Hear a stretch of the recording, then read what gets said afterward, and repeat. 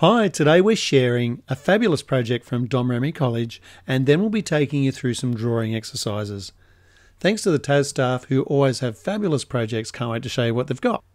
Geometric horizons, so it's based on geometric shapes. These examples are all from Year 9 students. So the young ladies have great skills to be able to draw and then laser cut these shapes out. This one, the way it fits, is absolutely fantastic. It looks like an ice castle. Everything needs, good designs need a bit of design interest. This one, because you can see through to the layers behind, lots of visual interest. Sometimes it's hard to get the base to look like it's meant to go with the top. This one does it beautifully. The nice round curves match the round curves. Lots of visual interest here. Fabulous. Amazing product, whatever this acrylic is with the goldy kind of shapes, fantastic. Natural timber works with the natural beeswax kind of theme going on. Beautifully finished jobs, well done. For the other schools first jumping into this project, this one could be done by hand, doesn't need laser cut. The top plunges through a saw cut down into the base, and that adds the visual interest that this project, otherwise very simple elements, but well finished and well done. The top relates to the bottom just by the fact that the width of the sides meet up so beautifully with the base and just allows the product to be on show here. So simple but effective. This one is simple but just relies on the curve of the plastic to be the hero, because really it disappears, and it's just the cascade of this beautiful necklaces that are really on show here, and that works a treat, I think. Here's some solid timber. It's not so much what they've got, it's what they haven't got. Look, this is based on a triangle, and because of these elements which would normally join here, it makes your eye run backwards and forwards here and creates the visual interest. Interestingly, they've also carved this out, so it's performing two functions. It's holding those as well. Great job. This is not geometric. This is more, these sort of flowing lines are organic. And the visual interest is the graphics here remind us of something that we already know and love, some bears. Doesn't have a complicated base, very simple, just some pins here or feet that go backwards and help it balance. This is a simple design, geometric, big bold opening. It's the quality of the lettering, everything's well organized, well finished off, no scratches and dents, and it just looks quality, and that's creates the visual interest for us. This one reminds us of something we love as well, and that is little fish. And so it's the etching of the tank shape that works here. These look like little air bubbles, and the base kind of works because these would normally sit on a table, and this kind of looks like a tabletop-ish, so that one can get away with that. This is a commercial product made in a factory, and looks like it'd break a little bit. Looks, I think it's just practical. You can put lots of jewellery in here and then close it up so it doesn't take too much space. So no awards for the design, unfortunately, but with your project, if you're designing it, you can't let this be the hero. You have to come up with a winning design. This one we've seen, and here's some more of the beehive theme, which is carried right through, and it's what they've left off the outside, this unusual shape. I think adds a bit of visual interest. Also, the base works well because you can see the grain running this way, grain running this way. This is a pretty boring design.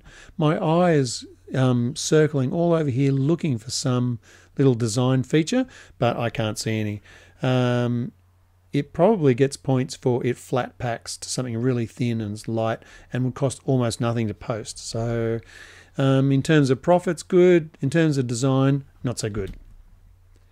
If I covered this, if I put my hand over the base and just looked at the top, it would look like a bit of stationery, but the base works well with this because of the way they intersect and plunge through each other like that, and it's well finished. Nice job. This little design is interesting. It kind of looks like a cactus. The base at first glance wouldn't really go with this, but it kind of works. And I think it's because these round caps that are repeated here, it's also repeated in the shape of this. Also, if it was a potted plant, you'd expect to see the top of a flower pot kind of like this too. This one doesn't have any visual interest. It's only for the earrings that are creating a bit of colour and visual interest here. So this is more like just a canvas that's displaying the work. Not really a considered design so much, more just purely functional and cheap. Now it's time for some drawing practice. We're going to help you with the skills to communicate and to think and encourage your creativity. They start off simple and progress to something a little more challenging. But if you only manage to get through the early ones, those are the essential skills that you can take and practice and become an excellent designer. What are thumbnail sketches? Tiny sketches, quick sketches, and that's where creativity occurs. We've got orthogonal or isometric. Let's have a look what these mean. Using the Splat 3D tool, we're drawing 3 lines, left, right, and vertical. Those are the isometric angles. And most of the drawings we'll be showing you today are drawn on those 3 angles, with the exception maybe of something that's on a slight lean. So the front view, I would see that rectangle. Let's draw a surface, maybe a tabletop, with that front block sitting on it, and above would be the plastic or acrylic. Let's label our view the front view. Okay, so if we take a view from the left-hand side, we would also see a smaller rectangle and the acrylic. So on the left of the front view is the left-hand side view with the acrylic going back. Okay, so the acrylic is not quite high enough there, so let's extend that. All of the parts should be the same height, no matter where we spin them around. So on the right hand side, let's draw our block and plastic lining up with those guidelines. They can be imaginary. Remember, these are just really quick thumbnail sketches. Remember, with your isometric view, the difference is that the corner is closest to you and both of the sides are sloping away. That's what isometric means. They're tipped up at the same angle. And of course, we also see a top view. That's the really cool thing about isometric views. Pencil, eraser, and splat. Notice there's 2 little blips on each side. Those are really important. Hold your splat at the top. Hold it straight up and down. On your starting point, we're drawing just 4 lines, not a whole box. So we'll go vertical, from the blip, down and around, slide up and just draw in that last line. Great. Now from 3 points, 1 there, 2, 3, we're going to draw some short lines, and they'll be on that isometric angle. Hang on, that one over to the right. That's the angle. So you can use the splat to help you get that angle. Let's make them all the same length and nice and short. Now to join them up, really we want to learn how to draw with freehand. So let's have a go. The lines will be a little more wobbly, but with some practice, it is by far the quickest way to draw. Just a few little thin, light lines makes it look like a reflection. Pick a starting point just to the right of the last one.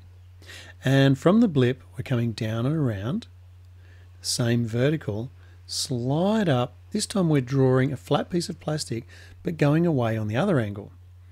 So this is the direction that we need to draw our short lines on. Remember, 3 corners. Boom. 2, 3. I'm just going to freehand those in, and let's go joining them up. All right. So there's our two flat pieces of plastic, and they're both vertical. We're going to have a go at drawing one flat. So come down to a new starting point, round about there. This one will be overlapping. So draw up and up on the other side. Turn the splat upside down, line up those corners with the ends of those lines. And we'll be drawing in the far 2 corners of this piece of plastic. Skip over that one. Remember, we're overlapping, so draw to that and skip over. Overlapping is a powerful way to help that 3D effect. Now our vertical lines come down from those three corners and join them up. Here's a cheats way to do it. We could have used the splat in the original position, slid it down a little bit and used that to draw in those lines. But I'm glad you had to go up freehand. That is the bomb. Okay, now if you want to draw the plastic, you'll see just a little bit like that. It gets distorted near the edges, so I just leave it like that. But if you wanted it to look like glass or something with rounded edges, that line gets distorted when it gets near the edge, so you can just flick it backwards and forwards. It doesn't matter which way. So that's kind of like the visual symbol for those. And the edges, the line gets actually turned upwards like that. Pick a new spot on your page and let's draw a whole box. Sometimes it's called crates, or crating, this type of drawing where we make boxes and then draw things inside them. So we have a very light box, and I'm going to go halfway up. And I'm drawing two more lines. That will be how high the base will be now. I'm going to erase those lines. I don't need those at the bottom. And I think the base is a little bit too long, so let's use one of our isometric lines and going down there. And that's about how big I'd like the base to be. So I'll firm that in for the moment. All right, halfway along there, I'm imagining where the slot is that I'm going to place the acrylic in. Come straight up and draw just like we did before, actually. We've already drawn one right there. What are we missing? Yep, the thickness of the plastic in 3 places. Let's connect those up. Now, what if we wanted it to lean back just slightly? Well, we'll exaggerate here. From these 2 corners, I'm going to draw a line in that direction, but probably that's as far as you'd go. You probably don't want to lean it back too far. Make sure those are the same length. Let's check by running a line across the top. Yep, now it's a case of joining the top to the bottom. Let's have a go freehand from there to there. Let's draw a line. Don't worry if your lines are a bit wavy when you're a beginner. You will get better, I guarantee. And we could bring the slot down into the timber. Alright, so with a little bit of erasing, that is a very basic design for a jewellery rack.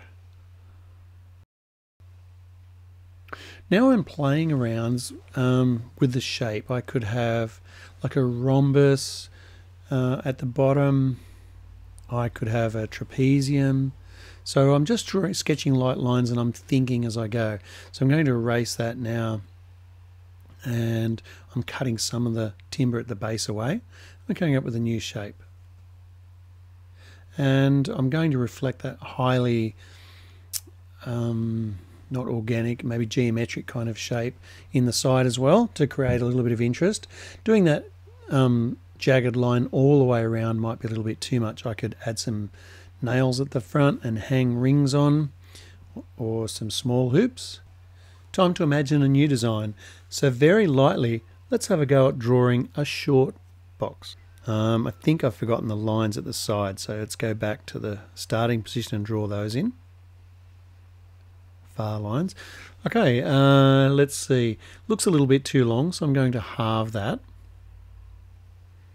But you can see the direction of the base.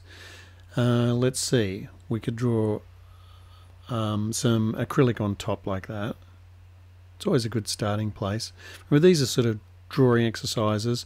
You know, your design might not look like this, but by following these exercises, you'll be able to draw anything you can imagine.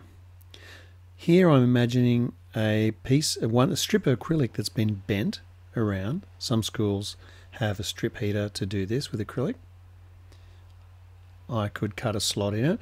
I probably would have to cut the slot before I bend it, especially if I'm using a laser cutter. And let's have a go at drawing a triangle base. So I'm using a crate or a box, and then I'm sketching the triangle inside that.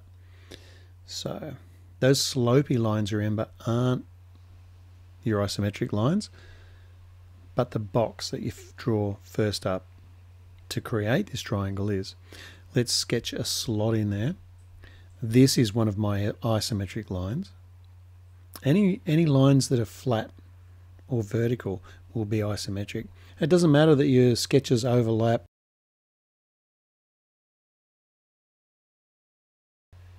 I'm going to start by, like we did before, drawing a flat surface, but instead of drawing that line across the top, I'm going to keep extending upwards. Now it's twice as high as it is wide. Let's give it some thickness. And let's roughly freehand those lines in.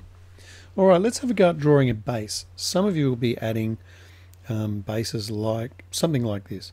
So draw on the splat or isometric angle some lines, both the same length.